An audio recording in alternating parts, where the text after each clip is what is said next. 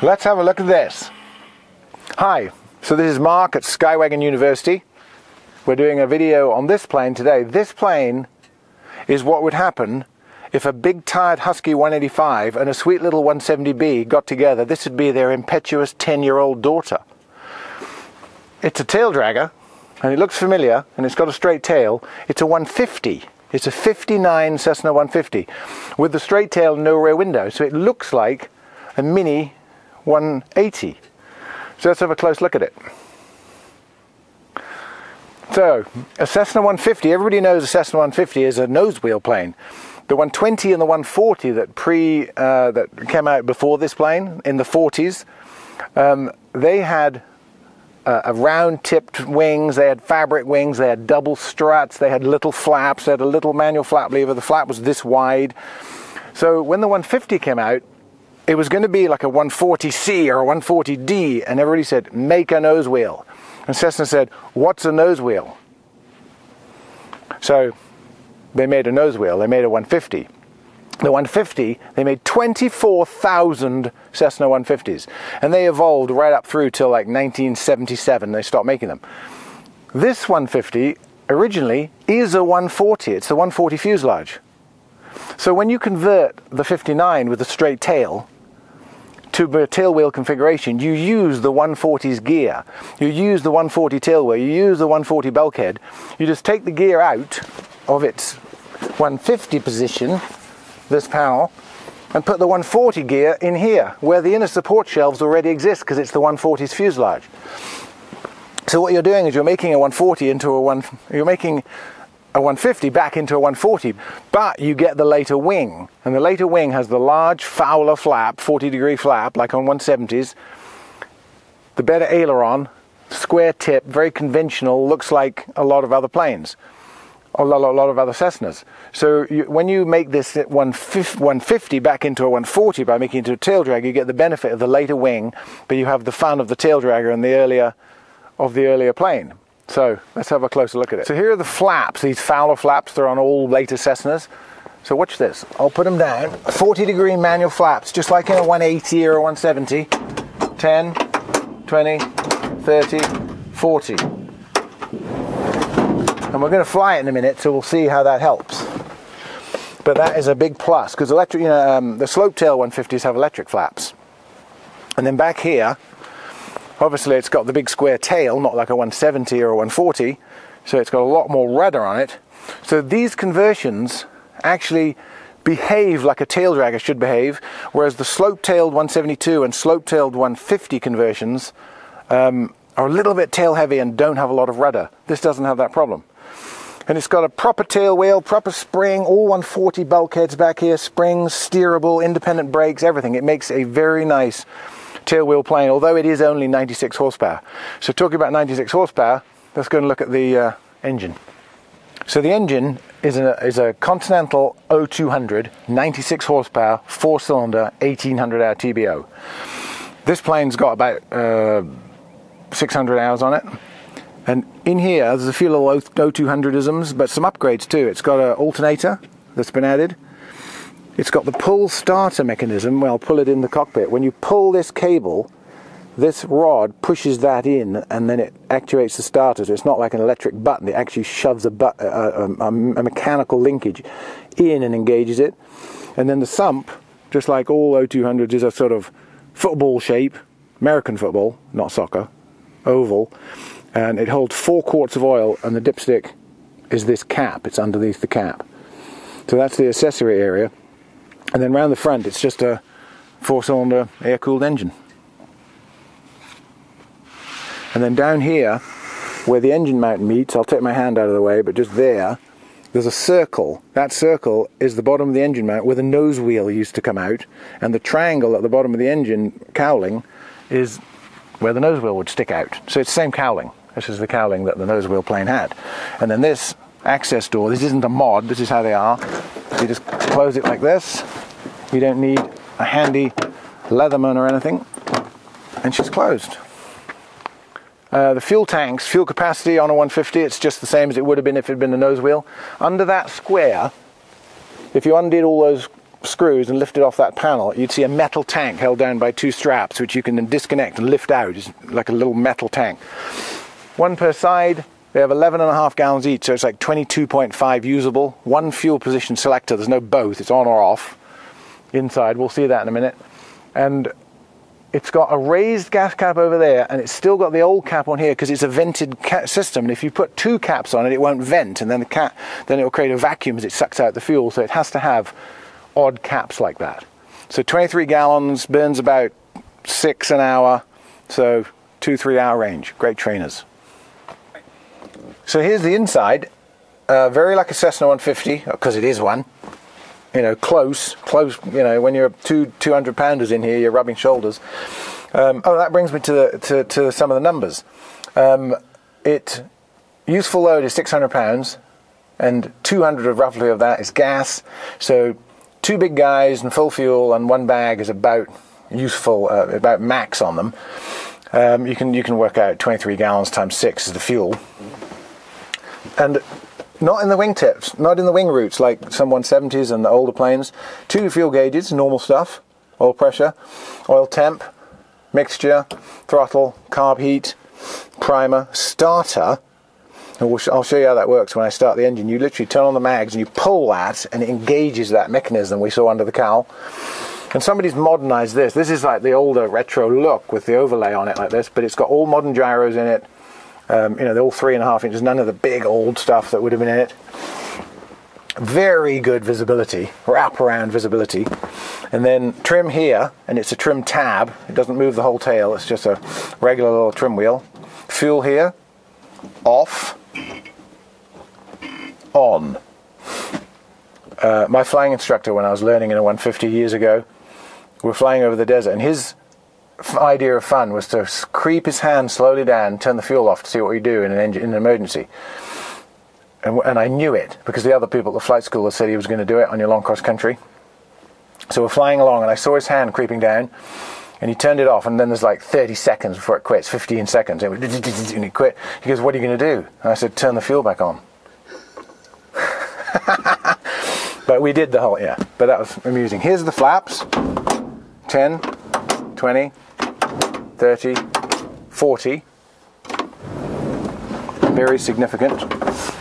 And then normal yokes. Two openable windows, 2 doors, and a little stowage area behind the seats. Enough for a small bag and a hat shelf. So, enough of the chat. Let's go and do some tail wheeling. So, it's already running, but to get it started, it was master on, mags on, a couple of squirts of prime, obviously mixture in, and then the starter, you pull it until it engages, turns the prop, starts, push it back in, throttle.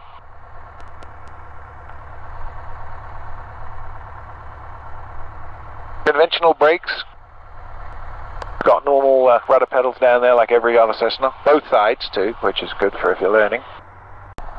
Direct mechanical steering to the tail wheel, and if you want to do more than that, obviously there's brake, which will swivel it around just like anything else.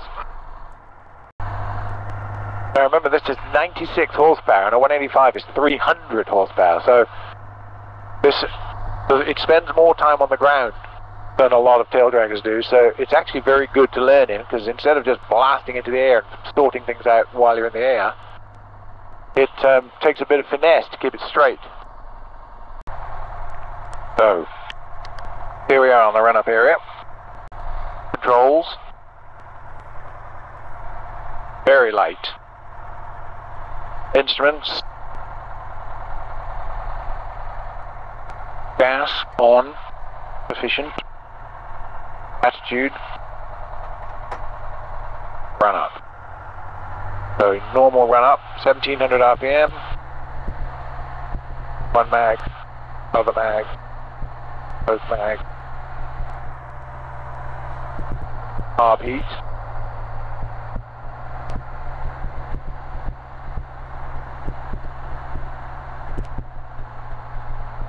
and we are ready. I'll just check final.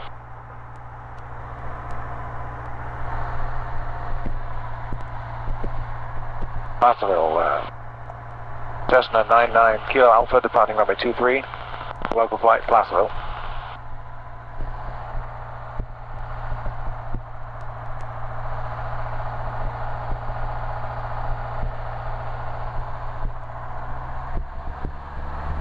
Smoothly to full power, and we just let her build for speed. Tail up. It's doing 40. Gently pull back, and she's in the air. Like a Taildragger, like a J3 carb, like a any of these little small Taildraggers. They're great fun. Not hugely powerful, but really good fun for just buzzing around 100 miles an hour. Flaps away.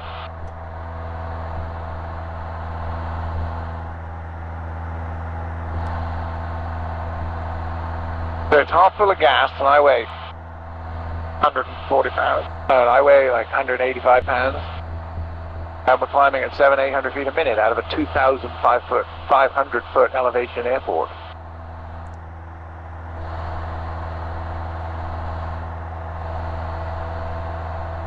Placerville, 9 Kilo Alpha, left crosswind, 23 at Placerville.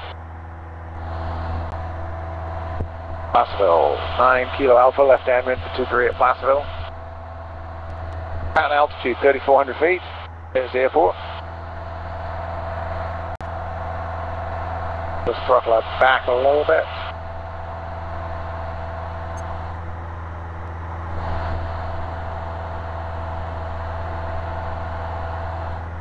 And there's the 250% of normal snow cap in the Sierras that we've got this winter that will be the water reservoir for the summer, which is very good. Just like any other 150, once it's in the air, it doesn't matter, it's a tail wheel. It's very, very Cessna-like, very responsive, light on the controls. Very good ailerons and flaps on them. The 140's flaps are good, ailerons are good, sorry, but the flaps are tiny on a 140. I don't need this giant gap to get back down to Placerville. I'm just going to do it wider for the video. Placerville, 9 Kilo Alpha's on left base now for 23 at Placerville, full stop. Carb heat on. Whoa, big drop.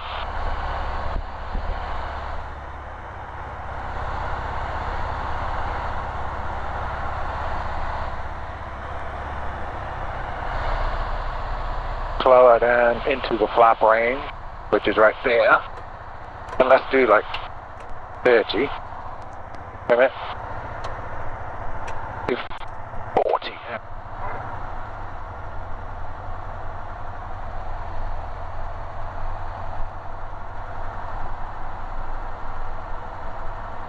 See my house.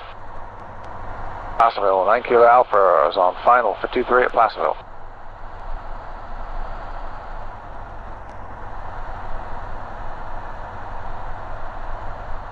I'm going to wheel land it.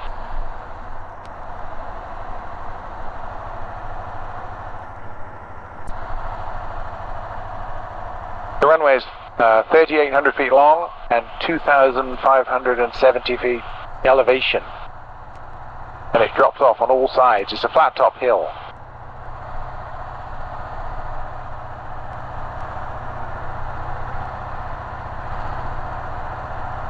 I'll be off.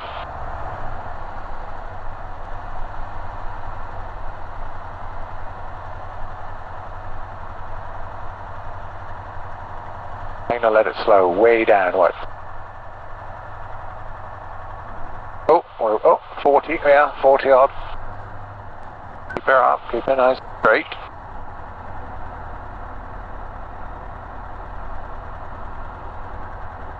Wheel still up, we're barely moving. Airspeed's at 0. Okay, tail down. Go back, flaps away.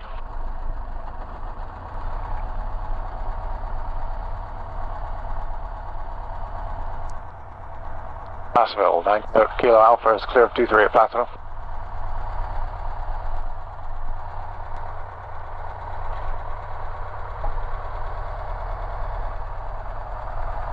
If it wasn't boring for the viewers, I'd go round and round and round in it, just for the fun of it.